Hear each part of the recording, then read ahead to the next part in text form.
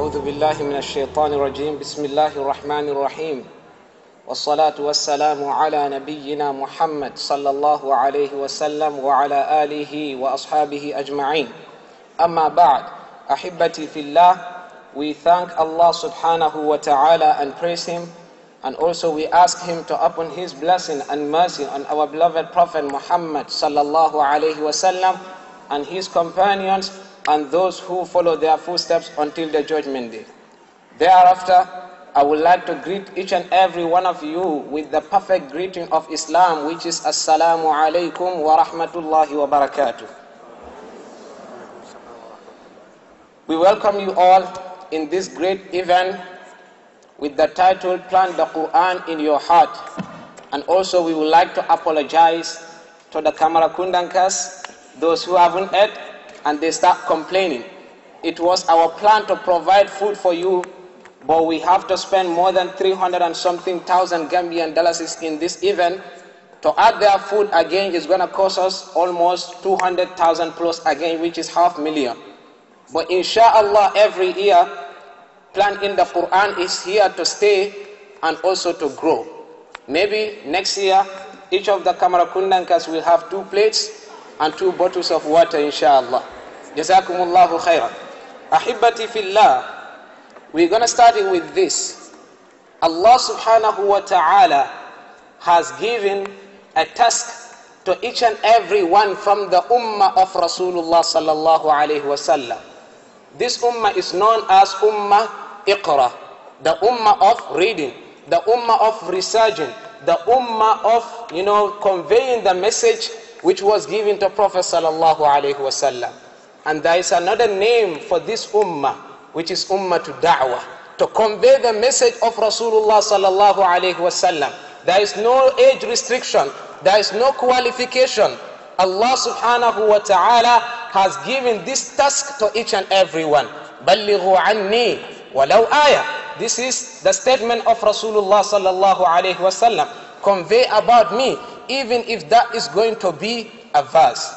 And in the Quran, Allah subhanahu wa ta'ala was praising the ummah of Rasulullah sallallahu alayhi wa sallam and telling them that you are the best of the ummahs. Why? كنتم خير أمة أخرجت للناس. You are the best of the nations for 2 reasons. تأمرون بالمعروف وتنهون عن المنكر. Because you always advise one another to do righteous deeds, and also you avoid one another from practicing sinful actions. And this is your duty, this is my duty, and this is the duty of each and everyone here. تأمرون فعل مضارع. It's not about فعل ماضي or فعل أمر. This is something that has to be done every day. Once we stop this, we're not going to be counted as the best of the nation. It has to be something that should continue. تأمرون بالمعروف وتنهون عن المنكر. From there, أحبتي في الله, now let's enter in the topic, which is mawaddah and rahmah in Islam. I can't pronounce this beautiful statement without smiling, and I expect the same thing from you people. MashaAllah. The Prophet sallallahu alayhi wa sallam says, "At-tabassumu ila akhika sadaqah." Just smiling at your brother's face is an act of charity. So always smile as much as you can. From there, ahibati fillah, I will start it with infaq. Tahadu tahabu. This is the hadith of Rasulullah. Give gifts, and if you do that, you will love one another. You don't have to give 5,000 to someone. You don't have to give 10,000. Of course, if you have it, you can do it. But you shouldn't say, I have to wait until I have that amount. Even $1, give it to your brother as a gift. And the result will be, you will love one another. As the Prophet sallallahu alaihi wasallam informed us in the hadith. It's very important for us to discuss about this topic. Affection and mercy in Islam. Even though the book was titled Affection and Mercy in Marriage. But now we want to generalize everything, so that each and every one will be included. I used to tell the bachelors that this book is not for you. One of my friends, he's not married. He's asked me that, can I also buy the book?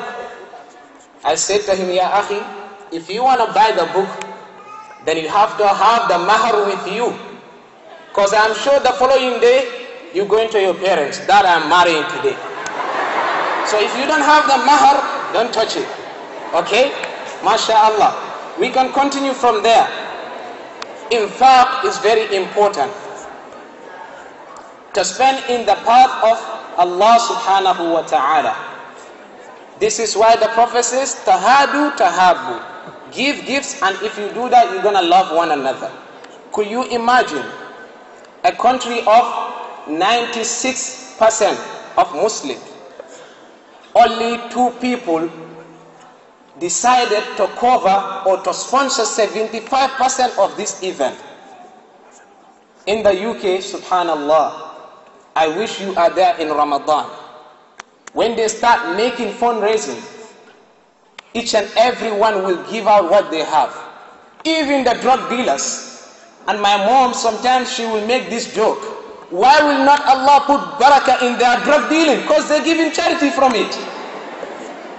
I'm not saying it's halal, but still they're giving charity from it.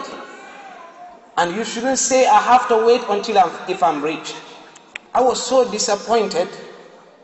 Only 2 people decided to cover 75% of the event. And you know what? These people, Allah subhanahu wa ta'ala will keep on blessing them. مَنْ ذَا الَّذِي يُقْرِضُ اللَّهَ قَرْضًا حَسَنًا. Who is going to owe Allah subhanahu wa ta'ala by spending in His path? فَيُضَاعِفَهُ لَهُ أَضْعَافًا كَثِيرًا. And when He is paying you back, He is going to multiply it for you. My beloved brothers and sisters, we all want to be rich. And I always say this to brothers and sisters. It's very simple. Just give charity. Do you know why? There are creations of Allah subhanahu wa ta'ala who will pray for you. In the hadith, Rasulullah sallallahu alayhi wa sallam says, every day 2 angels will descend and they will make different du'as. The other one will say, Allahumma a'ti munfiqan talafa or khalafa. Allahumma a'ti munfiqan khalafa. Oh Allah, give more to someone who spent in your path today. And the other angel will say, Allahumma a'ti mumsikan talafa. Oh Allah, give destruction to someone who has the money, but still he doesn't want to spend it in your path. Do you think people who support this event, all the donors, not only those couple, there are other people outside there, again, we thank each and every single one of them. Do you think they will do this and still Allah subhanahu wa ta'ala test them with poverty? And the angels, their dua is always guaranteed. Your dua might be rejected. My dua might be rejected because of what? Because of our sin. But for the angels, لا يعصون الله ما أمرهم. They never disobey Allah subhanahu wa ta'ala in whatever thing He commanded them to do. وَيَفْعَلُونَ مَا يُؤْمَرُونَ. And they only do the things that Allah subhanahu wa ta'ala commanded them to do. For dua to be rejected is because of our sins. So now from today, develop this system in your life. Every day I will give charity. To have the dua of that angel who will say, Allahumma a'ti munfiqan khalafa. Oh Allah, give more to someone who spent in your path today. You don't have to give thousands. The Islamic religion is so easy. If you have it, no problem. But if you are poor, even $1 with this intention of having the dua of that angel, and insha'Allah, you will have it. Ahibbati fillah, we have a lot to discuss, but because of the time, we're going to summarize it as much as we can. There is one hadith of Rasulullah. He says, Al-yadul uliya khayrun min al-yadis sufla. The hand which is always up, or the upper hand, is always better than the lower one. Which hand is the upper one? The upper hand is the hand which is always giving charity, and the lower hand is the one which is always asking for al-fudi. We've made here a ticket, and as you all know, behind this event there are projects, among them building an international school, among them feeding the poor people, among them feeding the orphans. We don't ask you much, but just $1,000. Everyone starts saying, "Hey, Dawalu." Once we make it free, after listening to the advice of the Mashaikh, Allahumma barik, the calls, everyone's phone was busy. The executive members were even exhausted. I said to myself, subhanallah, this is not a good sign. We should try and develop the life system of Abu Bakr Siddiq and Umar bin Khattab when it comes to infaq. There was a time the Prophet sallallahu alaihi wasallam asked them to bring charity. Umar bin Khattab, he always wants to, compete with Abu Bakr Siddiq. And وَفِي ذَلِكَ فَلْيَتَنَافَسِ الْمُتَنَافِسُونَ. Things like this, we should compete one another. He brought half of his wealth and gave it to Prophet sallallahu alaihi wasallam, thinking that he is going to defeat Abu Bakr Siddiq, without knowing that person is given the title إِذْ هُمَا فِي الْغَارِ إِذْ يَقُولُ لِصَاحِبِهِ لَا تَحْزَنْ إِنَّ اللَّهَ مَعَنَا. This is Abu Bakr Siddiq. When Abu Bakr Siddiq is giving the charity, he brought everything to Prophet sallallahu alaihi wasallam.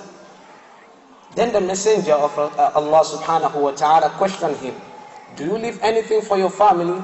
He said, "I left there Allah and His messenger." Allahu Akbar. Where are men like Abu Bakr Siddiq? Do you think Allah subhanahu wa ta'ala will, test that person with poverty? Never. Even if you become broke, Allah will give you the heart that will make you to cope with that situation. When we say to be rich, it's not about wealth all the time, but the richness in your heart. There are people having millions, but to give out 100 is so difficult. There are people, they don't have nothing, like the Sahabas, when Allah subhanahu wa ta'ala was describing them. وَيُؤْثِرُونَ عَلَىٰ أَنفُسِهِمْ وَلَوْ كَانَ بِهِمْ خَصَاصَةٌ. They will give it to their brothers, even if they themselves are in need of it. And Sheikh Ceesay, MashaAllah, Hafidahullah, one of my Sheikh, and I've made one post about him. Because of him, I completed my high school. Before, I used to attend only Wednesday. Saturday was never part of my calendar. I hate school. But because of the Sheikh, Allahumma barik, he advised me, "I know you want to travel, but without this knowledge, you are nothing. And with this knowledge, we will always be, respected by each and everyone," which is happening today by the help of Allah. Not because I'm rich, not because I'm the famous guy, but because of Kitabullah wa Sunnatu Rasulih sallallahu alayhi wa sallam. ونسأل الله أن يجعلنا من أهل السنة وممن يتبعون هذا الكتاب الذي أنزل على نبينا محمد صلى الله عليه وسلم. أحبتي في الله. Now let's move on to mawadda and rahmah among ourselves. Affection and mercy among ourselves. This is lacking, especially among the Tullab al-Shari'i. I am so disappointed. This is the fact. We used to be the people who will promote love and affection among ourselves. I once told my dad this. There are some Tullab al-Ilm, they will attend gatherings just to pick mistakes. He was so disappointed. This is happening in the Gambia. Saying, unfortunately, this is what is happening. Rasulullah sallallahu alayhi wa sallam, he used to tell his companions, "Look, never inform me bad thing about any of my companions, because I want to leave this world wa ana salimus sadr, without having any enmity towards my companion." And the same thing I implement. Whoever messaged me messenger, that person is this and that, I never speak with them. And if you are a person like that, you must have enemies. No one will be stick to the sunnah of Rasulullah sallallahu alayhi wasallam except descriptions will be given to you, just like the descriptions that were given to Prophet sallallahu alayhi wasallam. Among them, sahirun, he is a magician. Kadhab, he is a liar. Asatirul awwaleen, these are the statements from our forefathers. They gave these statements of Rasulullah. But I keep on repeating, you have to be matured. To be matured has nothing to do with your age. Maturity is a gift from Allah subhanahu wa ta'ala. A da'i shouldn't respond to each and everything. Ignore them. Allah subhanahu wa ta'ala has given us the solution. Whenever they say something that hurts you, وَلَقَدْ نَعْلَمُ أَنَّكَ يَضِيقُ صَدْرُكَ بِمَا يَقُولُونَ.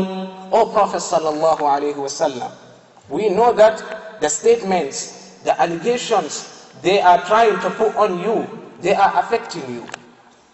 But the solution is فَسَبِّحْ بِحَمْدِ رَبِّكَ وَكُمْ مِنَ السَّاجِدِينَ.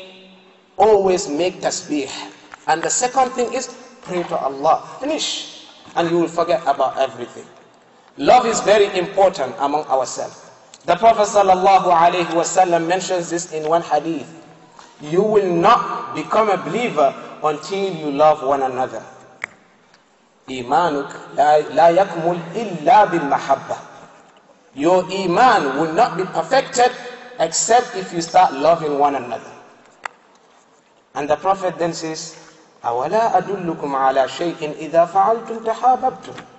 Should I not inform you something that if you do, you will start loving one another? أَفْشُوا السَّلَامَ بَيْنَكُمْ. Constantly make salam among yourself. Assalamu alaikum wa rahmatullahi wa barakatuh. And I would like each and everyone to implement this right now. The person sitting next to you, make salam to them, so that the mahabba will be. MashaAllah. Jazakumullahu khairan.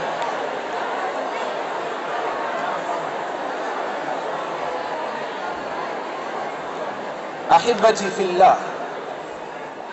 Now let's move on to the third point of the discussion. To be kind to the non-Muslims. Today some of us think that insulting them is part of the religion. There are many Sahabas out there, they accepted the religion not because of the da'wah of Rasulullah, but because of his actions. Now, are you that type of Muslim whom if a non-Muslim start looking at him, he will see good character? The Sheikh was discussing about that. Good character is very important as a Muslim, as a talibul ilm. Sometimes you shouldn't discuss about other things. I always mention the story of Abdullah ibn Umar, who is also known as Faqihu Hadhihi al-Ummah, radiyallahu anhu. He said that I was once sitting with the Rasulullah sallallahu alayhi wasallam, and Abu Bakr Siddiq was there, Umar bin Khattab was there, Uthman bin Affan also was present. Then Rasulullah sallallahu alayhi wasallam asked a question. I know the answer, but I never give the answer. Because why? Kibarul ulama, they are sitting there. I think they deserve more to speak at that moment, not me. He decided to keep silent. Then after some time, Rasulullah sallallahu alayhi wasallam gave them the answer. He said, Wallahi, I was about to say the same thing. Then Umar bin Khattab said to him, why not you mention it? Hadn't been you mention this, it will be more beloved to me than so and so. He said, because I saw you and Abu Bakr Siddiq and Uthman, none of you are saying anything, then I decided to be silent. This is what we call good character. This should be the character of a da'i. You shouldn't be speaking about each and every mas'ala. Leave it for the mashayikh. Leave it for the, tullab al-ilm, who are more knowledgeable than you. But today, it's so sad. How can we invite the non-Muslims in our religion when they are seeing us fighting one another? Whoever has one rank, you start hating the person. And I will direct this verse to you. أَمْ يَحْسُدُونَ النَّاسَ عَلَى مَا آتَاهُمُ اللَّهُ مِنْ فَضْلِهِ? Question mark. I leave the answer to you. Will they envy people because of the bounty that Allah subhanahu wa ta'ala has given them? لَا تَحَاسَدُوا. Do not, envy one another. But there is a solution. The Prophet sallallahu alayhi wa sallam says, whoever sees something in his brother which he likes, what should you do? فَلْيَدْعُ لَهُ بِالْبَرَكَةِ هَذَا هُوَ دِينُنَا. You ask Allah subhanahu wa ta'ala to put barakah in the thing that person is having, but not, planning negative things towards them or backbiting them. This is never the sunnah of Rasulullah sallallahu alayhi wa sallam. And for our da'wah to go forward, if we want all the non-Muslims in this country to accept the Islamic religion, that's so easy. 96% Muslim. But it's very rare we make someone to accept the Islamic religion. Because of what? إِنَّ اللَّهَ لَا يُغَيِّرُ مَا بِقَوْمٍ حَتَّى يُغَيِّرُ مَا بِأَنفُسِهِمْ. Allah subhanahu wa ta'ala will never make any changes in you except if you are changed. Let's avoid that enmity. Let's avoid that hatred. Welcome them. Pray for them. Any mistake they do, rectify them. The brother who presented here, Al-Hasan, Allahumma barik, I'm not good at Nahu. I hate that. Every Nahu teacher, I hate you. Nahu is my problem. So if I write anything in Arabic and I post it, if there is mistake, he will text me. He will text me, Sheikh, there is, خطأ هنا نحوية وأصحح الأخطاء. This is what we call humanity. Abu Bakr Siddiq did the same thing when he became a Khalifa. If I say something which match with the Sunnah of Rasulullah and the Quran, follow me. وَإِنْ أَخْطَأْتُ فَسَدِّدُونِي. If I make any mistake, rectify me. But there is a way of rectifying people, not in their comment sections, ya akhi. I never reply to them. May Allah subhanahu wa ta'ala grant us the understanding. We have to be kind to the non-Muslims. Let's go back to the topic. Because of what Allah says in the Quran.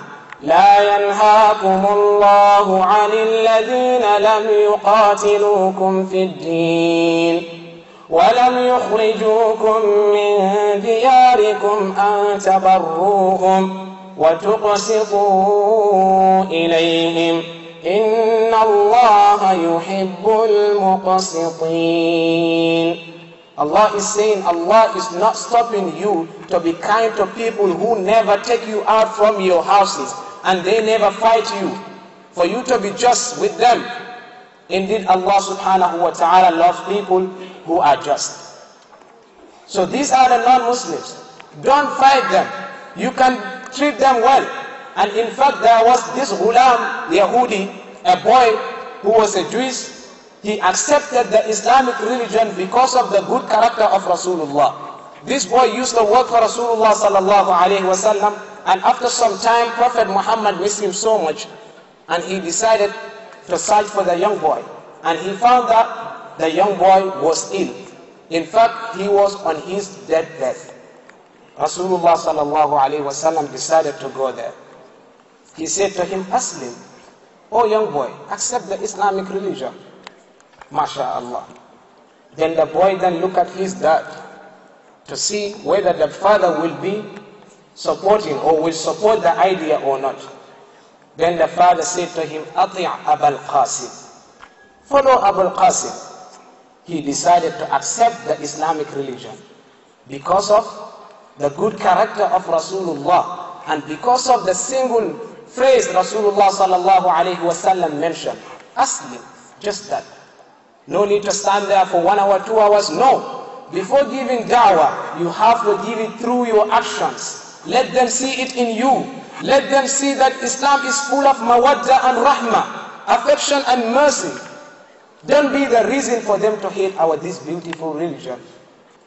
The Islamic religion promotes peace, unity, love, affection among the Muslims. May Allah subhanahu wa ta'ala make us among the people who will understand good and follow it. In Surah Insan, Allah subhanahu wa ta'ala, when He was describing the good people, one of their description is that they are always kind to the non-Muslims. وَيُطْعِمُونَ الطَّعَامَ عَلَى حُبِّهِ مِسْكِينًا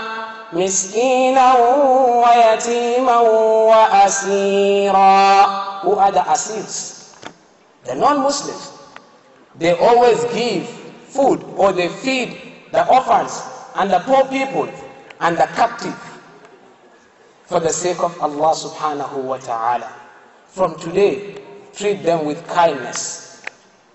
Treat them with love. Show them that the Islamic religion is the right religion. Is the religion from Allah subhanahu wa ta'ala. Is the religion of submitting yourself to Allah subhanahu wa ta'ala. And never this religion is the religion of creating fitna. I always say this. Islam and Muslims are two different things. Islam and Muslims, they are two different things. You can find the definition of Islam in, a high number of Muslims. But not all of them have the true definition of Islam in them. What is Islam?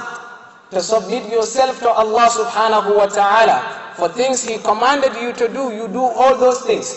And things He stopped you from doing, you avoid all those things. Not only that, among the things that Allah subhanahu wa ta'ala commanded us to do is to be kind to the non-Muslims. Inna Allah kataba al-ihsan ala kulli shay.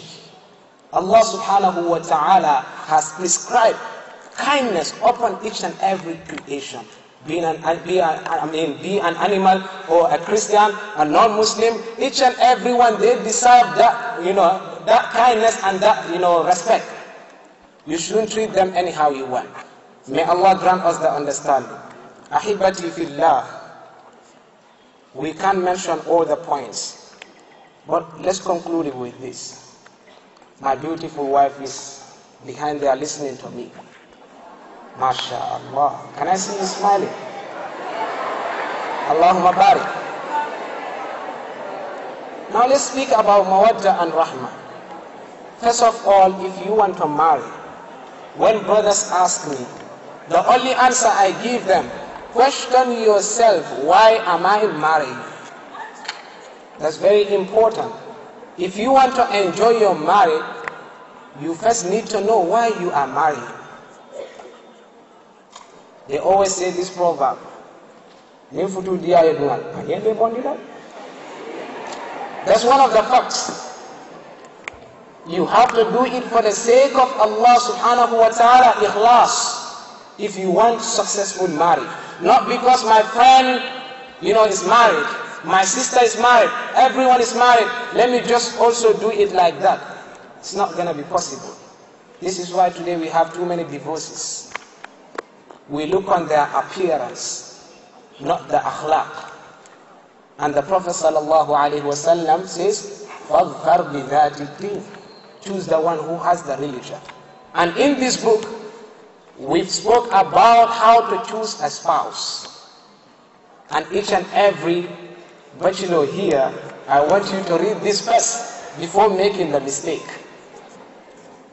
One of the mistakes that people do is the appearance. And the Sheikh mentioned that here, Mufti Yaks, Allah yahfaduhu. When they see your appearance, wow, I want to be like you. It's like today people don't follow the message, but the appearance. If you dress like Mufti Meg, mashallah, he's a alim. When we have great ulamas here, just like Sheikh Ceesay, he will say, look, I don't bother. If you dress like him and come here, convey the message, they will turn you as a jahil, when that person might be even more knowledgeable than Mufti Meg.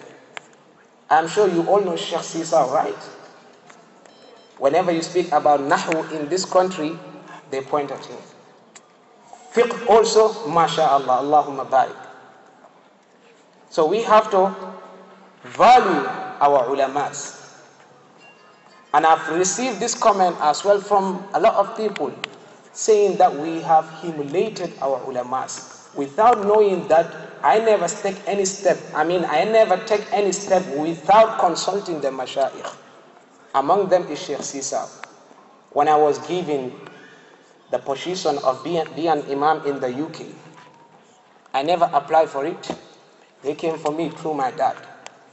And I said to them, look, give me some time to think about it.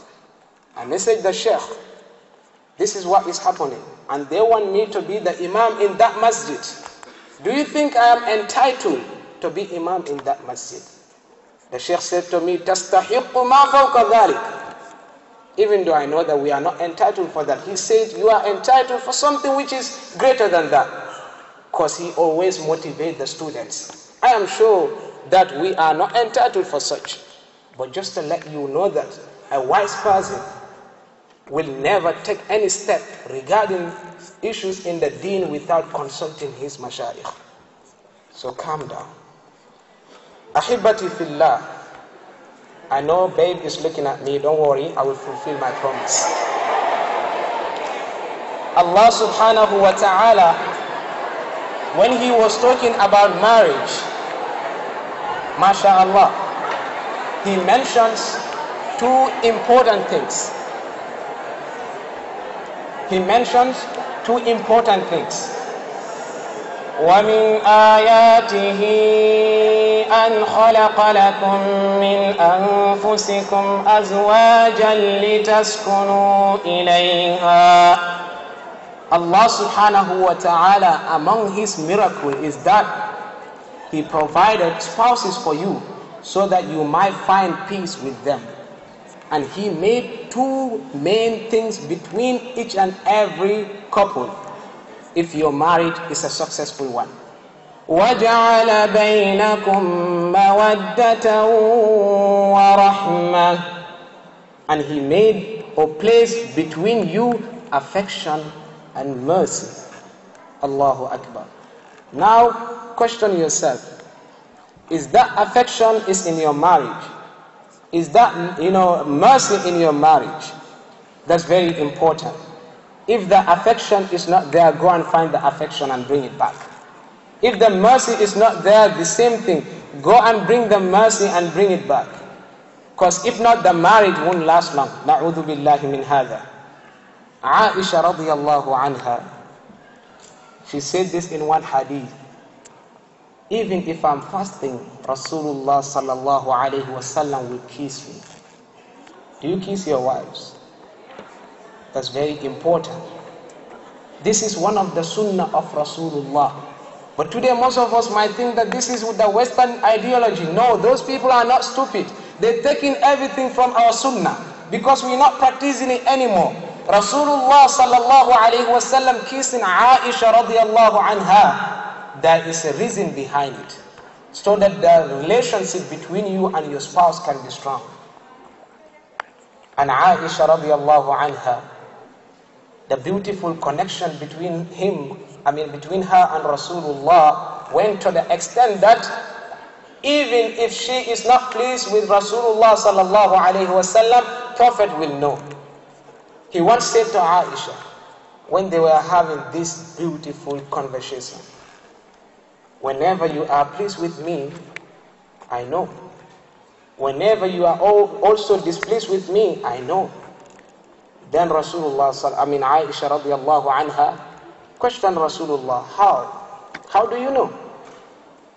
She then replied back by saying, whenever you are pleased with me, you say, wa Rabbi Muhammad, by the Lord of Muhammad. She always mentioned her husband's name. But if they're having issues, this is telling you that sometimes there are mostly problems in your marriage. If the marriage of Rasulullah sallallahu alaihi wasallam, there was problems, you and I, are we able to, stop the problem from entering in our marriages? Impossible. Then she said to Rasulullah sallallahu alaihi wasallam, Rasulullah sallallahu alaihi wasallam said to her, if you are pleased with me, you will say, wa Rabbi Muhammad, by the Lord of Muhammad. But if you are displeased with me, you will say, wa Rabbi Ibrahim, by the Lord of Ibrahim. You won't mention my name. When we were writing this hadith, I and my beautiful wife, I then said to her, now let's try and implement the same thing. We can't just write the message and give it to people. We have to try and adopt this system in our life. I asked her the same question. How do you know if I'm happy? MashaAllah. She said to me, whenever you are happy or pleased with me, you will start calling me Tim Tim. MashaAllah.